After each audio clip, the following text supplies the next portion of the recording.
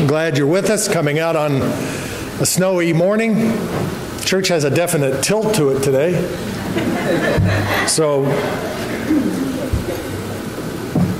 our schedule this week, today, there will be no youth group. Beverly called, she's got some kind of bug. Didn't sound good at all, so she will not be here this morning, and there'll be no youth group tonight. Tuesday, we have jail ministry and laundry love, right? There you go. This Tuesday. So check with Patty on that. Wednesday, Bible study at 6:30, available on Zoom if you can't get here. I would ask, and the council has talked about this, that you see if you would be interested in volunteering for a visitation committee. One of the things that's hard for me to do is to get around and see all the people I need to see. So that is one thing that the congregation can pick up and help with. So if that's you, let it be known to Larry or myself or someone else on the council that you'd be interested in doing that. Our list of people in the hospital and shut-ins is growing, so I would ask you to consider if you want to take part in that. Speaking of hospitalizations, I got a text from Debbie Harker this morning. She's in the hospital. I don't want to go into too much detail other than to say it's not life-threatening, and it doesn't sound all that serious, but anytime you go in the hospital, it's serious. So we'll continue to pray for Debbie. Tony Higgins is back out of the hospital now, so he is home, but in hospice. Is that correct? So we need to continue to pray for him. For Steve Adkins, who had a procedure done. Also for Harold Durbin. For Patricia and Beverly and Wayne and Eric and Josh and Bruno and myself and all with cancer. For my friend Robert, and for Darlene's Aunt Dixie. Birthdays this week, Lynn Kuhn. Lisa Lovelace has a birthday this week. And Allie Kuhn. Have I missed anything? Do we need to add anything?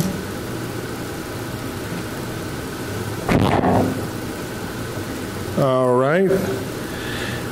If not, let us go ahead and lift up our brothers and sisters in prayer. Heavenly Father, we do thank you for the opportunity to come and worship you at this place and this time. Bless our worship this morning, that it may be a pleasing aroma to you. We lift up those who need you this day in mind, body, and spirit, continuing to pray for Linda Long, for Tony, for Harold, for Debbie, who is in the hospital, and for Steve, for Robert, and for Dixie. We also lift up Patricia and Beverly and Wayne and Eric, Josh, Bruno, and myself, and all with cancer, that you may bring remission, healing, and hope. We thank you for another year of life for Lynn and Lisa and Allie. Bless them all as their years increase and draw them ever closer to you. And we pray all these things in Jesus' name and in the power of the Holy Spirit. Amen. At this time, I would invite you to spend a few minutes of your own in silent prayer and meditation as we prepare to come into the presence of the living God.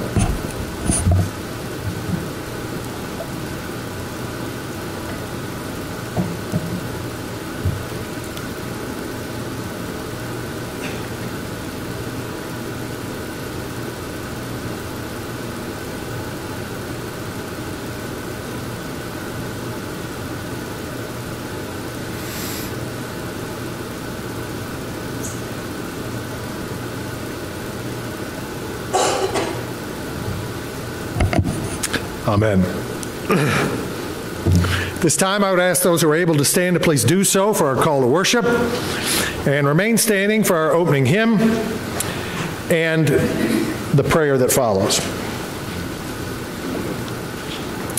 Let us pray. How lovely is your dwelling place, Lord Almighty.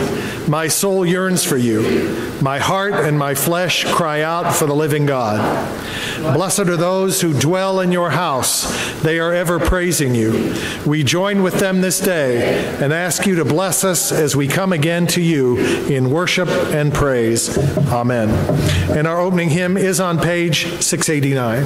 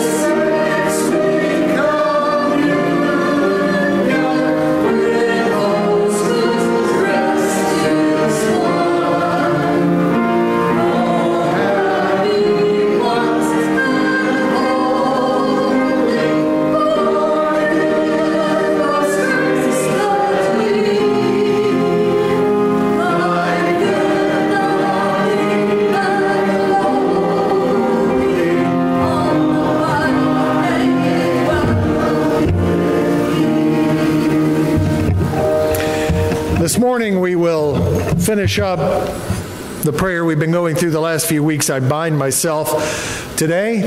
Next week we will resume with the Apostles' Creed. Our prayer is found on page 1, the last paragraph. Let us pray. I bind unto myself the name, the strong name of the Trinity, by invocation of the same, the three in one and one in three, of whom all nature hath creation, eternal Father, Spirit, Word. Praise to the God of my salvation. Salvation is of Christ the Lord. Amen. Please be seated.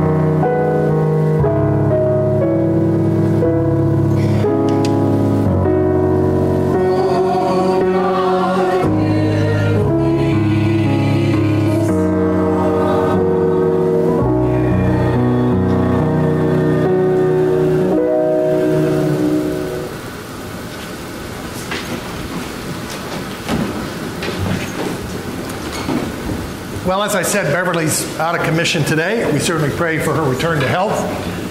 But that means you get me. I don't know if that's good news or bad news.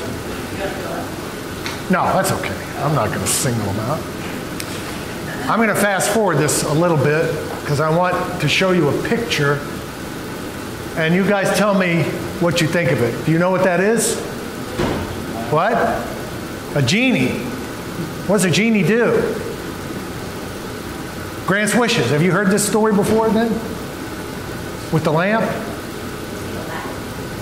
Oh, yeah. So what happens? You find one of these lamps and do what? You rub it, okay? And then you get 3 wishes. Oh, there are rules? Okay. So out pops this magic genie who's been trapped in the bottle. And he comes out and he says, I'm going to give you some wishes. Have you ever thought that would be like if you got to do that? To get a wish? What would you wish for? You have no idea. Oh, come on. A genie comes to you and says, I'll give you whatever you want.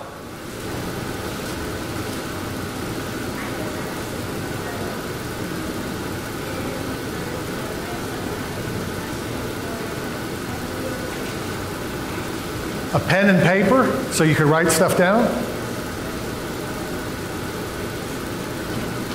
And you'd all of that paper and then be like, here's my wish. Oh, okay, wish list. You guys would wish for a longer school day, right?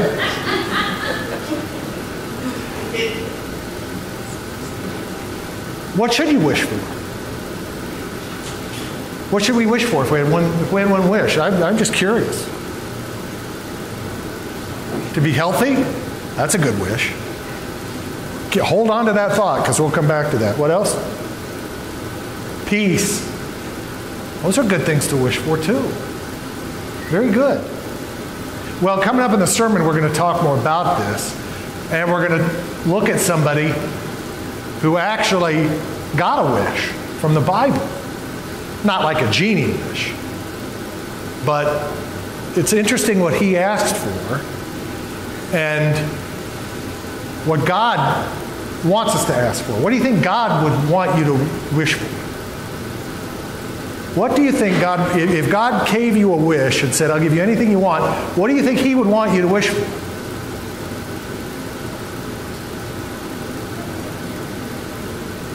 Hold on to that thought, because we're going to come back to that as well. But I want you to understand this is kind of what we're thinking about this morning. This idea of prayer and wishes and how it all fits together and what God would want us to wish for if we could. So hold on to that thought and we will come back to it, all right? I'm going the wrong way. Okay. Thank you. What's that? What's that? Abby and I are selling sweet. Oh, you've turned my house into a den of thieves. This can't wait until afterwards. Here, get. I'll. You know what? As we're going out, I'll take care of this.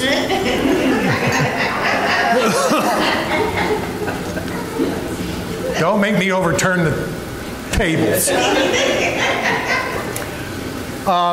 Success story this week. I got a text yesterday from a guy we had been working with at the Shelby County Jail, who is now in Noble County working off some time there. And he said, it's really bad here. They don't even let pastors come in. They don't want you to have a Bible. It's really kind of rough. So he's been asking, we're texting back and forth, and he's been talking about needing somebody to talk to and guidance, and this is where it all pays off, I think. That here we can show someone God's love. And he associates that with us, and it will help him as he goes forth. And wherever he goes, he knows that we'll be there for him. And he said when he gets out, he wants to come and visit. So thank you for your prayers. Thank you for your support for that ministry and all our ministries. Laundry Love, do you still need more volunteers? We're good. Good for this week? But be thinking about getting involved in one of our ministries, because that's the thing that's going to outlive all of us. We want those to keep going even when we can't be here. And I think that's really needs to be a part of our DNA and who we are. So blessings to you if you're volunteering for a ministry, and thank you, and let's just keep up the good work.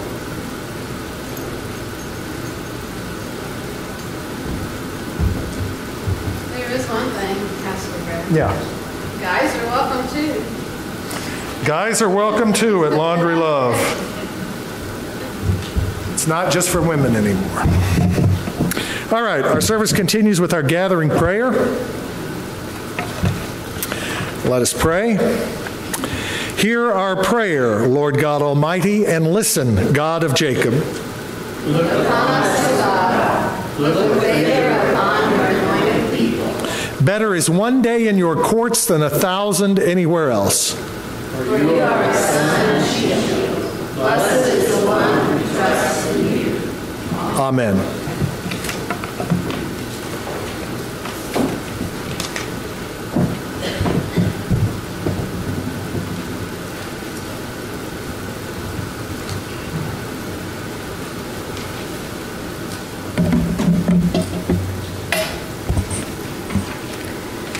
Old Testament reading today is from Psalm 27, verses 1 and 4 through 9. The Lord is my light and my salvation. Whom shall I fear? The Lord is the stronghold of my life. Of whom shall I be afraid? One thing I ask from the Lord, this only do I seek, that I may dwell in the house of the Lord all the days of my life, to gaze on the beauty of the Lord and to seek him in his temple. For in the day of trouble he will keep me safe in his dwelling. He will hide me in the shelter of his sacred tent and set me high upon a rock. Then my head will be exalted above the enemies who surround me. At his sacred tent I will sacrifice with shouts of joy. I will sing and make music to the Lord. Hear my voice when I call. Lord, be merciful to me and answer me. My heart says of you, seek his face. Your face, Lord, I will seek. Do not hide your face from me. Do not turn your servant away in anger. You have been my helper. Do not reject me or forsake me, God, my Savior. And then our New Testament reading is 1 Corinthians chapter 1, verses 10 through 18. I appeal to you, brothers and sisters, in the name of our Lord Jesus Christ, that all of you agree with one another in what you say, and that there be no divisions among you, but that you be perfectly united in mind and thought. My brothers and sisters, some from Chloe's household have informed me that there are quarrels among you. What I mean is this: one of you says, I follow Paul. Another, I follow Apollos. Another, I follow Cephas. Still another, I follow Christ. Is Christ divided? Was Paul crucified for you? Were you baptized in the name of Paul? I thank God that I did not baptize any of you except Crispus and Gaius. So no one can say that you were baptized in my name. Yes, I also baptized the household of Stephanas. Beyond that, I don't remember if I baptized anyone else. For Christ did not send me to baptize, but to preach the gospel, not with wisdom and eloquence, lest the cross of Christ be emptied of its power. For the message of the cross is foolishness to those who are perishing, but to us who are being saved, it is the power of God. Here ends our reading.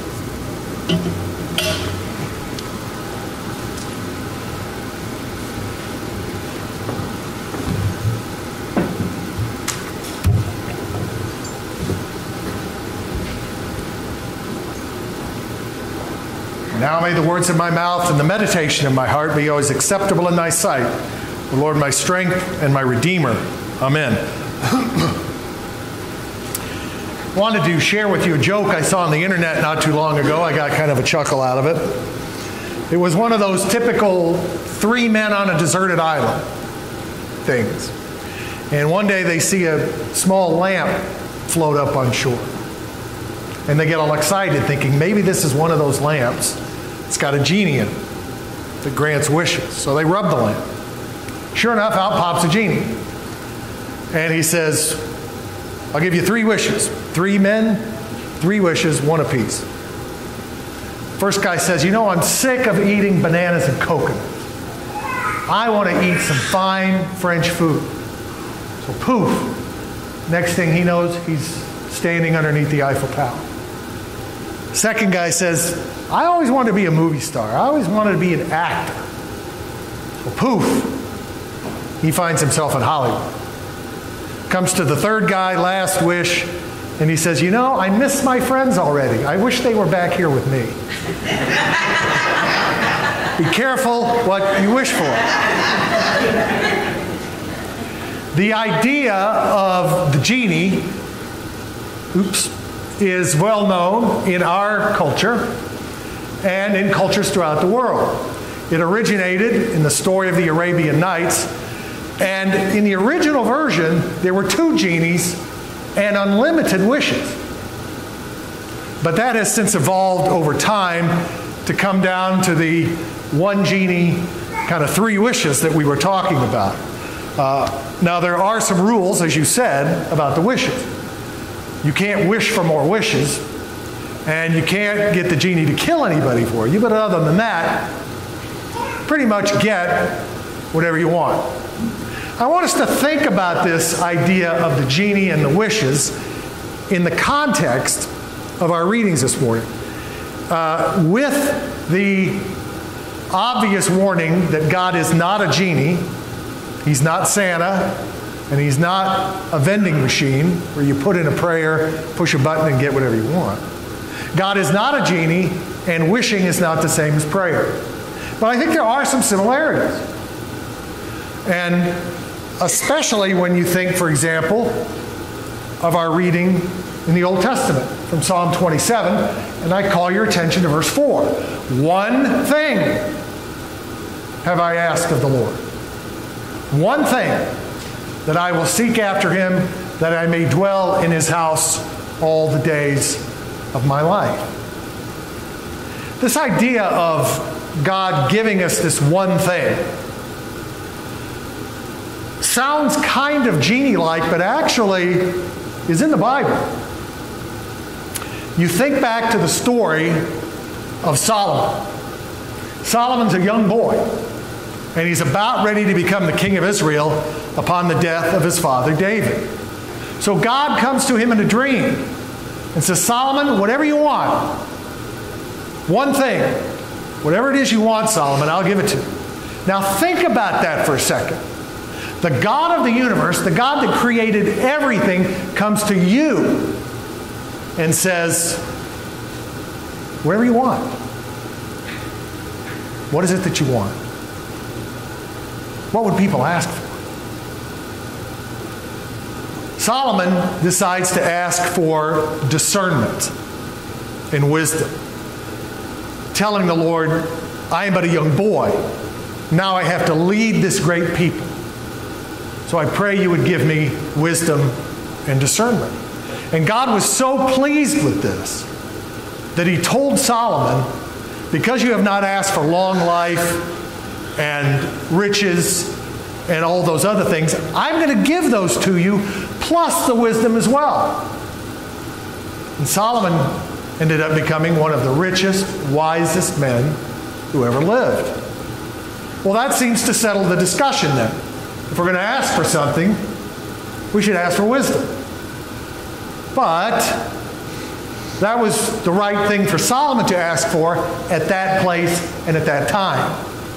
And we also have to remember that Solomon was asking for earthly wisdom. He was asking to be a good judge, a good ruler. And earthly wisdom, as good as it is, has its own problems. Solomon misused the wisdom God gave him. He married hundreds of pagan women who introduced idolatry into the nation and set in motion a chain of events that split the kingdom in two and then ended up destroying both nations. So earthly wisdom is not necessarily the answer, and that's what we see in our New Testament reading. 1 Corinthians 1, and I specifically draw your attention to verse 18. For the message of the cross is foolishness to those who are perishing. There are certain people in our world we consider to be wise. They're book smart. They know a lot of stuff.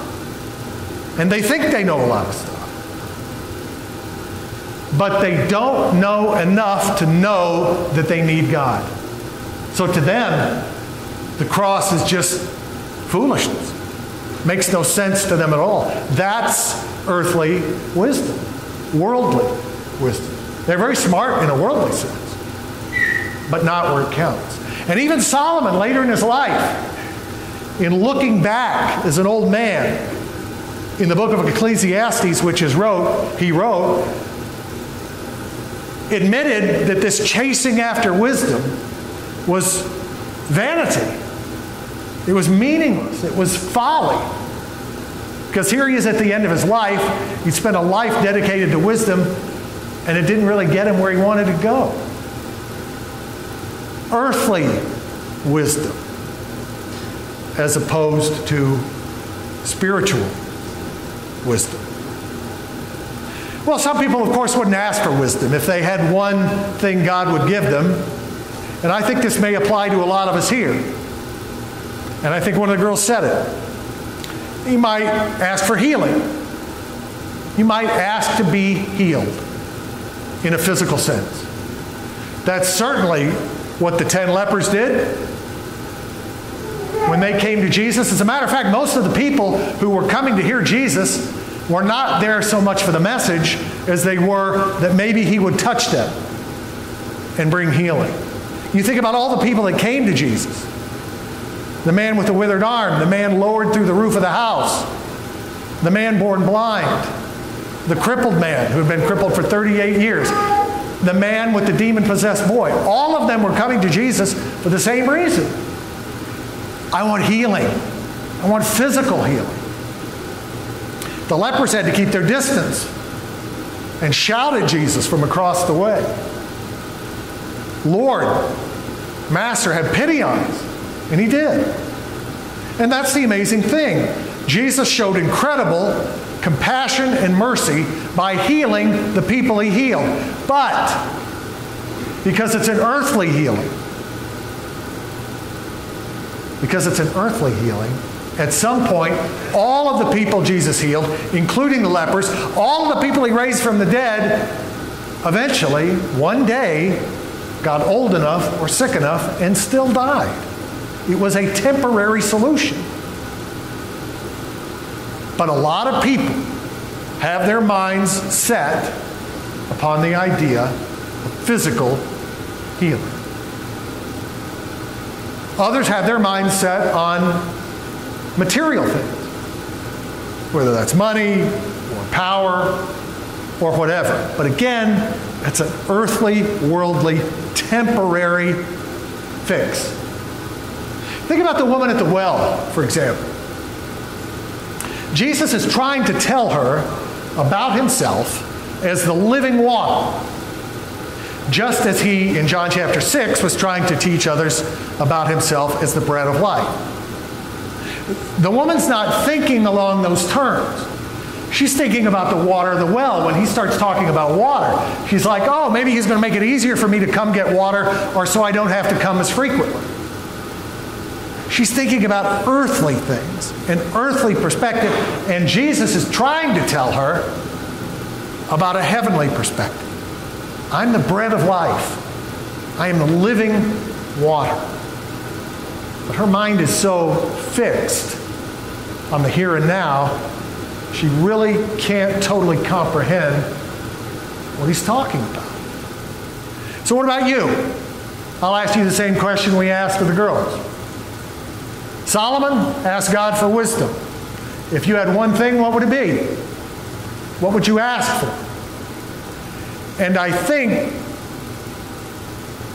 all of us can agree that what God is trying to do in our lives is to move us from the earthly and the temporary to the heavenly and the eternal, to shift our perspective away from the here and now to the eternal.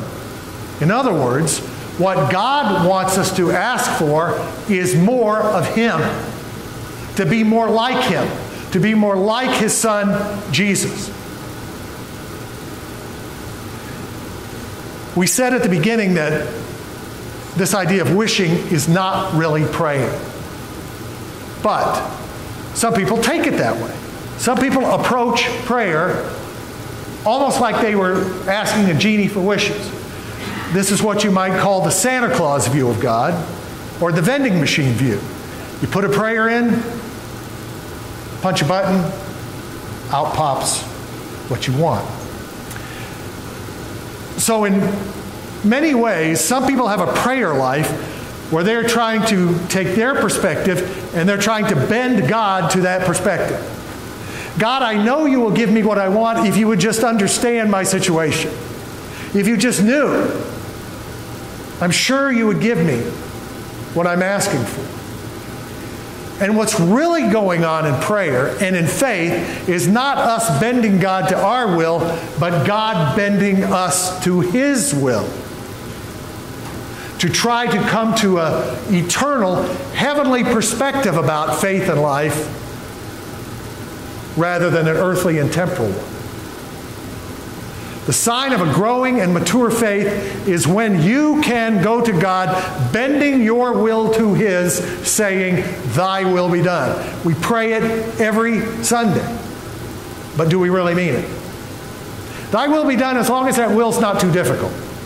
As long as you're not asking me to do something too hard. Because then, I'm not sure I can follow. Not sure I can go along for the ride.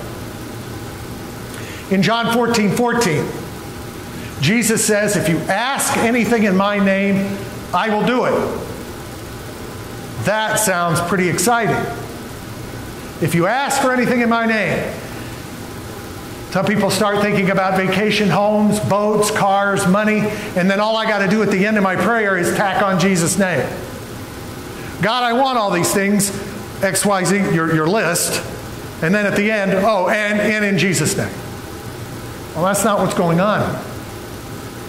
This is misapplied, is the root of a lot of the prosperity gospel. God wants you to have all these things. He wants you to be rich. And if you're not, it's because you're not praying hard enough or you don't have enough faith. But the key part of this verse, if you ask anything in my name, that goes back again to bending our will to God's, not getting Him to bend His will to ours. Because when we bend our will to God's will, we will ask for things, not necessarily the things that we want or desire, although that's okay, but we're asking things of God that we know He wants for us. And when we ask in God's will, and when we ask Him to do things that are in accordance with that will and His will for our lives, then He will give us whatever we want. Because we know, He knows, that His will then becomes our will. And God will never reject a prayer where you're praying for the will of God to be done in your life. So as you think about it, think about your prayer life. Are you trying to bend God to do what you want Him to do? You want God to be Santa? Or are we praying to bend our will to His so that when we go to God and ask, we know He'll give it to us? Because that's what He wants for us. We talked about the idea of the genie. The one genie with the 3 wishes. And I was sitting there thinking about this, and I thought, where in the world would 3 wishes come from? And then all of a sudden it kind of dawned on me. I thought about Jesus being tempted in the desert. Jesus goes out in the desert. He fasts for 40 days. At the end of that time, he's hungry, he's tired, he's exhausted, and that's when Satan shows up. How many times does Satan tempt Jesus? 3. And what are his temptations? What does he tempt him with? Earthly things. Turn this stone into bread so you can eat. Bow down and worship me, and you'll have all the kingdoms of the world. Throw yourself off and the angels will save you. Satan tempts him with food and power and authority. All earthly things that man would desire. And what does Jesus say in response? Satan, it is written. In other words, what he's saying is, you're tempting me with these earthly things that mean nothing to me. I'm responding to you from a heavenly perspective because I know that's what God wants for me. Man does not live by bread alone. You are to worship only the Lord your God. So Satan was tempting Jesus in the way he tempts all of us. Look at these earthly things I can do for you. God is trying to get us to fix our minds upon the eternal and the heavenly. Not that we ignore the problems we have here. Not that we seem to say that they're insignificant. But as we said last week, seek first the kingdom. And God will give you the rest as well, because he knows it's what you need. I don't know that God would come to any of us today like he did Solomon and give us that same opportunity. Man, I'd sure like to find out. But if that happened to you, whether God comes to you in a dream or a vision or through the power of the Holy Spirit, what would you answer? One thing. What would it be? I encourage you to think about that. Because I think a lot of people would go back to the earthly and the temporary. And God is trying to get us to set our sights on him and ask for more of him in our life. So as you think about that and think about what you would ask for, just keep in mind the words from our Old Testament lesson, the same ones that are on your bulletin cover. This one thing I will seek of the Lord. One thing I will ask of him. To dwell in the house of the Lord all the days of my life. Amen.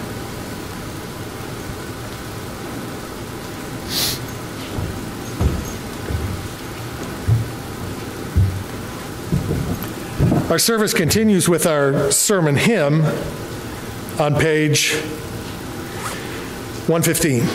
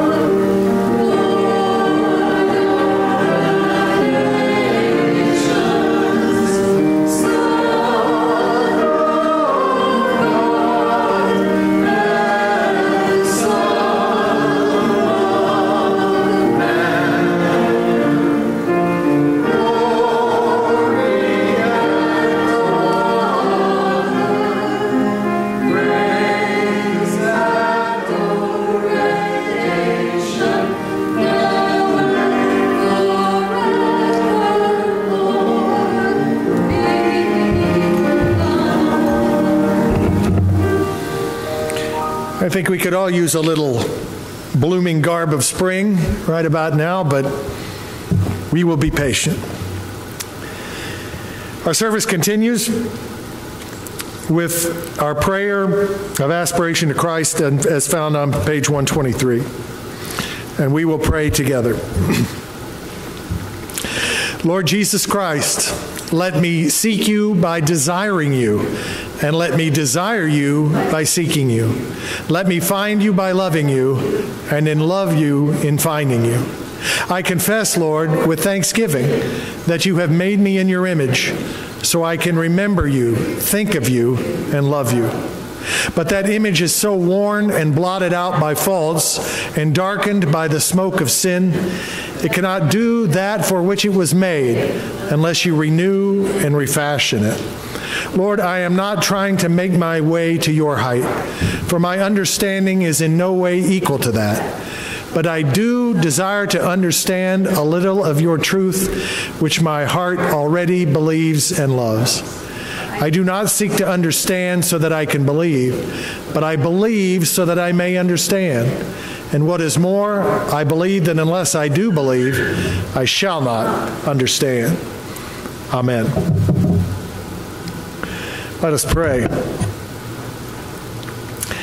Heavenly Father, as we come to you again this day, we recognize that everyone here has hurt and sorrow and grief and difficulty locked up in their hearts because we live in a sinful and broken world.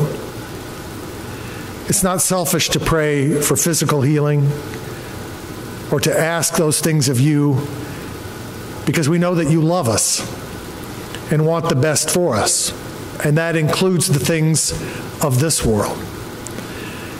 And we do ask for those things, Lord. I ask you to touch every person here, to know, as you already know, what they need in life, and to provide it for them. But help us also to understand that what we need most of all is you. And while it is fine to ask for healing or material things or wisdom, it is even greater to ask for the things of God, for the eternal and the heavenly, where we aim to store our treasure and where we aim one day to join with you forever. And now we pray the prayer that your Son has taught us. Our Father, who art in heaven, hallowed be thy name. Thy kingdom come, thy will be done on earth as it is in heaven. Give us this day our daily bread, and forgive us our debts as we forgive our debtors. And lead us not into temptation, but deliver us from evil. For thine is the kingdom, and the power, and the glory forever. Amen. As we prepare to present our tithes and offerings, a reminder that our special offering this month is for the Zion Hammers. And a special thank you to Marvin and Paul, who worked this week to put a new handrail in the women's bathroom. And that project is complete. All of us thank you, the women most especially. And Fred, thank you.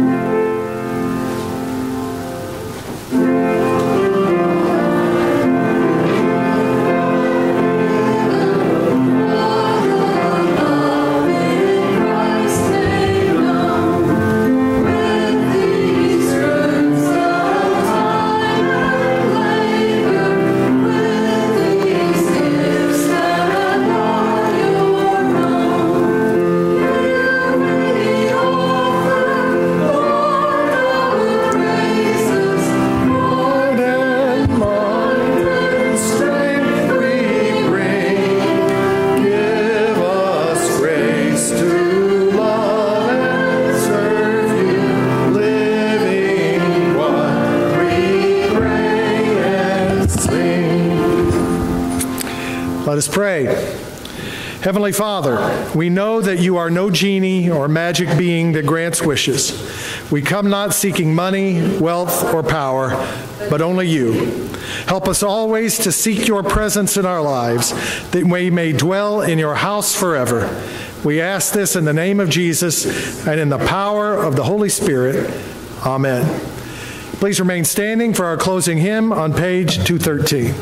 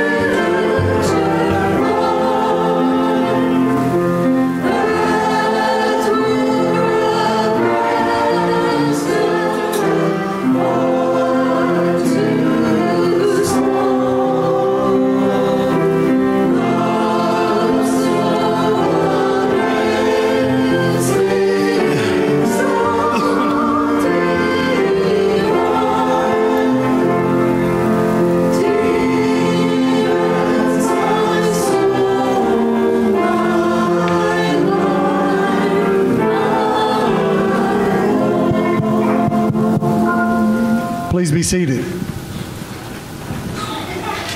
Now, where did Lee and Abby get off? Well, ladies, come up here. Now's your chance.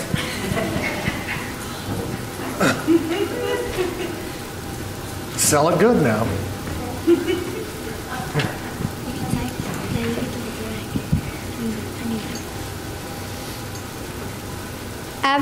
Abby and I are selling sweet treats and goodies for Waldron's choir program.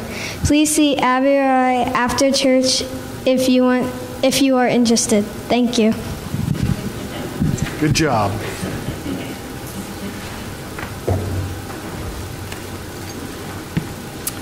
Again, no youth group tonight. Hear the word of the Lord from John chapter 15. If you remain in me, Jesus said, and my words remain in you, ask whatever you wish, and it will be done for you. And now may the Lord bless you and keep you. May the Lord make his face shine upon you and be gracious to you. May the Lord look upon you and give you peace. Amen.